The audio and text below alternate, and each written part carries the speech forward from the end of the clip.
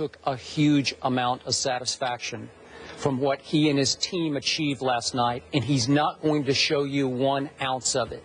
I believe he knew going in it was going to be much tougher than most people thought it was going to be, and I believe that going in, he did not want to make this his team's Super Bowl crusade game against the whistleblowing, sorry Colts that they were.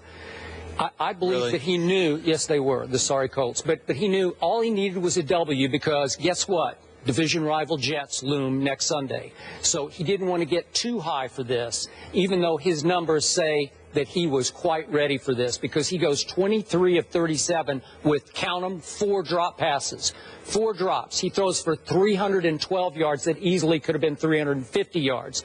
3 touchdowns and 1 interception that was the most unfair interception, quote unquote, I think I've ever seen, because obviously he hit Julian Edelman right in the hands, and it's this and up in the air, and it goes for a pick 6. And remember, he showed you, and he mentioned after the game that he showed you some pocket movement that you don't always see from the guy that is often ridiculed as the unathletic dork that a lot of people think that Tom Brady is. And I thought he was masterful in the pocket and occasionally moving out of the pocket last night. You're not going to give him that, but he was. And that was after he lost his 2nd left tackle. Most teams couldn't overcome this. 2 left tackles gone in back-to-back weeks. Are you kidding me? You throw some kid in the game who's never even played, they move him to right tackle, and then they just try to figure it out from there on. So sometimes Tom Brady is literally running for his life, but you don't know that because he's quicker and more athletic than most people give him credit for. But here's what I love the most about Tom Brady last night. We did not ever see Psycho Tom. He showed no emotion all night because I think he was fearful of being too hyped for that game. So he wanted to rein himself back in, stay under control in a hostile environment, and surgically carve up the Colts. And that's exactly what he did. No trash talk, no pointing. The only emotion they showed all night was Julian Edelman off the first touchdown, ran to the back wall and just fired it against the Colts. He spiked it off the Colts sign on the back of the stadium wall. We can see that right now. And in the end, I got to say this. The bottom line to this game, allow me, just indulge me this, was that the Patriots have a quarterback who's much better than the 4th-year Indianapolis quarterback. And I know Andrew Luck was supposed to be banged up shoulder going into last night. I thought he was throwing it just fine. I didn't see any pain in his shoulder. It didn't indicate itself in the way he was throwing the football.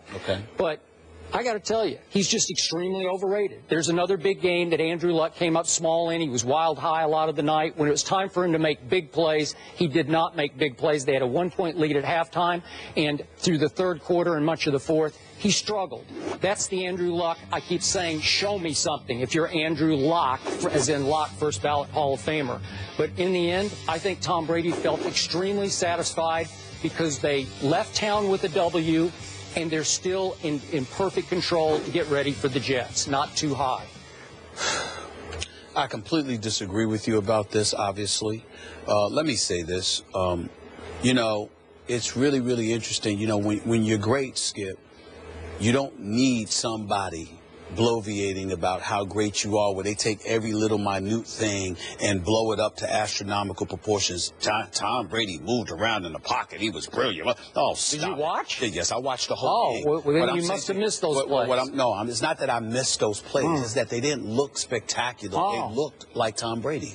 So we all recognize, and he's universally recognized as arguably the best quarterback in football. Although I say that bad man Aaron Rodgers is better, it doesn't negate the fact that that's the only debate that exists. There's no other quarterback that is mentioned in the same breath as Tom Brady in the NFL. So just because somebody a couple of weeks ago, whether it be Bart Scott or anybody before him, that did question the toughness of Tom Brady, isn't a license for Skip Bayless to sit up there and act as if Tom Brady went to get a cup of coffee. He's accomplished something miraculous. Pump the brakes. He's a 4-time Super Bowl champion. I've heard many more than Bart Scott bring that up. Well, they brought up his toughness because that's what they do. But let's be clear about something here. when you play the quarterback position, one would argue you're one of the toughest people there is because you're not hitting. You're standing back there completely vulnerable and to some degree exposed, and you're taking hits without inflicting punishment. So as far as I'm concerned, that would require a level of toughness, which obviously means that any quarterback, even the Jay Cutlers of the world, are tough. They'll need to sit up there and take some hits. So let's get that out the way. Now we get to Tom Brady and his level of satisfaction or lack thereof. I don't think Tom Brady was satisfied at all.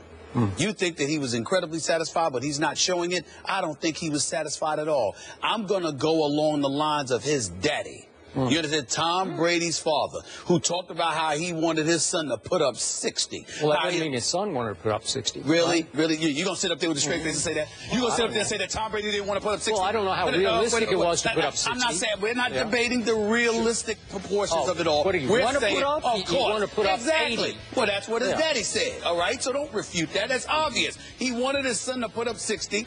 Tom Brady probably wanted to do the same. I think that Tom Brady wanted to annihilate the Indianapolis Colts last night. I think the fact that the game was as competitive as it was a disappointment to Tom Brady. I think that Tom Brady wanted to do to Indy what they did to Buffalo over the first 3 quarters in week 2. I think it was that kind of momentum, of motivation that was internalized, and I think the fact that the game ended up being far more competitive, that the Indianapolis Colts, to their credit, which surprised me, raised up and said, we know y'all are coming for us, and stood up like men for the first time against the Indianapolis Colts, because let's face reality, they didn't look like men going up against the Indianapolis Colts, going up against the New England Patriots the previous 4 encounters.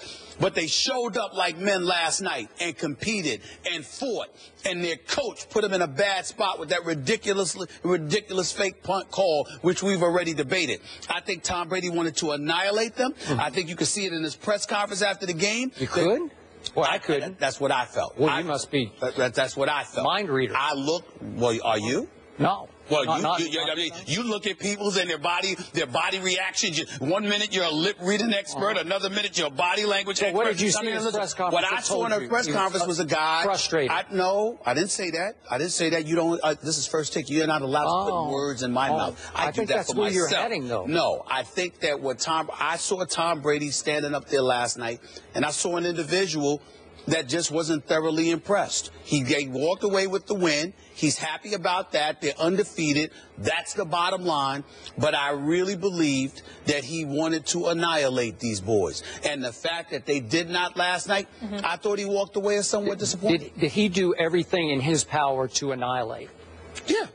Did he play well enough to annihilate, right? Yeah, I'm saying it's a team effort. But I'm saying he wanted to annihilate. Okay. He wanted a blowout. He couldn't be upset with his own performance. No, I didn't say that. I just said, what did I say? Well, I don't know what you said. Well, then I'll be quiet then. Because clearly you don't understand me. I did say on several occasions he wanted a blowout. Yeah. How you don't understand that language is beyond me. I did say a blowout. So how, did I not say how that? frustrated could you be if you played your A game and the score was close? You want to blow somebody out, Skip? You can't understand that? That you want to blow somebody up, that you want to demoralize them, that you want to stick your proverbial foot on their proverbial throats and stomp them into the ground for all the negative publicity they brought your way? The fact that the entire offseason we weren't talking about you as a Super Bowl champion, that instead we were talking about you and Deflategate? You trying to tell me?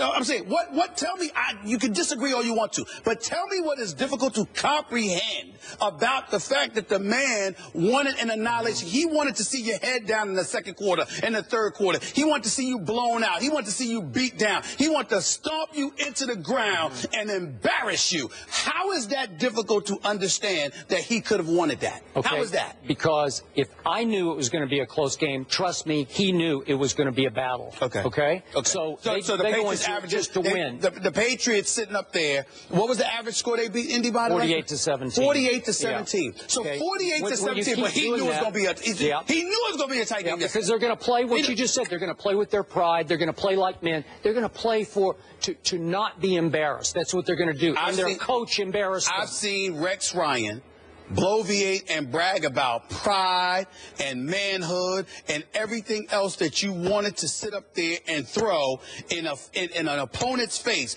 and Tom Brady go out there and annihilate them. Yeah. I tell you, Tom Brady throughout his career has beat down plenty of folks who swore they would be ready for the Patriots, and they are ready. So all of a sudden, the encyclopedia on Tom Brady all of a sudden forgets that that doesn't apply to Tom Brady now. Here's why he took such satisfaction. Did you see what his coach did after the game as Tom Brady was leaving the field? I did not. Okay, for the first time that I can ever remember, maybe it's happened once before, but I don't know it, Bill Belichick went after Brady as he left the field to give him a quick hug. Well, he doesn't hug his quarterback on the field in front of the cameras unless it's a very special thing that has just happened. So he went and hugged him because he knew Tom Brady had done everything in Tom Brady's power to extract revenge on the Indianapolis Colts. And he did his part. He couldn't do any more. Their defense gave up some plays. They had this, they had that. They had the unlucky, they got some unlucky bounces on the pick six. But Tom Brady played a special football game without he's down to his third string left tackle, and you're not giving him any credit. I didn't say I didn't. First of all, I said nothing about not giving Tom Brady any credit, and I don't recall saying that Tom Brady didn't do his part. All I said was Tom Brady would have preferred a blowout. Okay. Tom Brady wanted, if you sit up there and you have a level of animosity towards a particular opponent for any reason, particularly in a physical sport that is football, if you have an opportunity to demoralize them, to beat them down, it is an opportunity that you would want to take. No one said anything about Tom Brady's performance. Nobody said anything about he didn't perform well enough. All I said was he would have preferred a blowout, and the fact that it didn't happen, he seemed a bit disappointed. We've seen him in post-game conferences where there's a little smirk, where he was laughing a little bit, where he was very comfortable, where he had demoralized folks. That didn't appear to be the case. I don't know. I don't know the man, but that's what I saw. What you're missing is he is the leader of this football team, even more than Bill Belichick is the leader of this team. And he knows full well that you can't play your Super Bowl on some mid-October, late October Sunday night with the Jets coming up, unless you have a bye week. Maybe he would have been a little more emotional and demonstrative if they had a week off, but it's going to come quickly because they got to travel back on a late Sunday night game. Here come the 4-1 Jets. We're going to talk about this game a little later in the show, but trust me, that whole team was coached after the game to say it was just another game. It was almost laughable how everybody interviewed Edelman, Gronk, it's just another game. The man was emotional in training camp. He was emotional in the preseason. He was emotional in the season opener. He was emotional against Buffalo. He was emotional against Jacksonville. But all of a sudden, he was reserved. We know they were coached. We understand that. We get that. These are the New England Patriots that we were talking about. I'm not debating that. I don't know the man. I don't talk to the man. All I'm saying to you is that based on the Tom Brady that I know, that I have watched throughout the years, I think he was disappointed because the victory wasn't as lopsided as he is accustomed to inflicting when an opponent annoys him. That is undoubtedly so because we have seen how he has reacted when challenged in the past. And I say if he had missed 7 or 8 passes and thrown a couple of picks and played the way he did against the Chiefs in Kansas City when they fell to 2-2 last year on Monday night, remember that? Then he would have been very frustrated and disappointed after the game. But you think he's very satisfied? Yes. Not so much. Would have liked more of a decisive win. Got the victory, right? 2009, the last time the Colts beat the Patriots, so Luck didn't get the monkey off his back, but Cam did. Cam Newton goes Superman against the Seahawks in Seattle, but did the Panthers win it or did the Hawks lose it? We debate that next.